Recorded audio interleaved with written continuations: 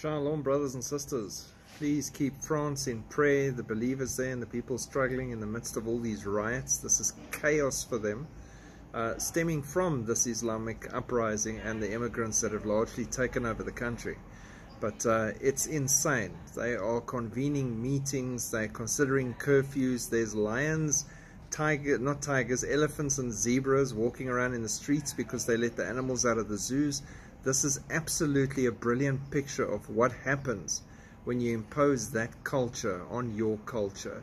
It is a losing battle immediately, and it's chaos. So again, pray for them in this situation and keep your eyes on what's happening there, because this is systematic chaos that they're bringing in on purpose to destabilize countries and to prepare everything for the coming beast system and the Antichrist that can bring peace amongst these diverse and different cultures.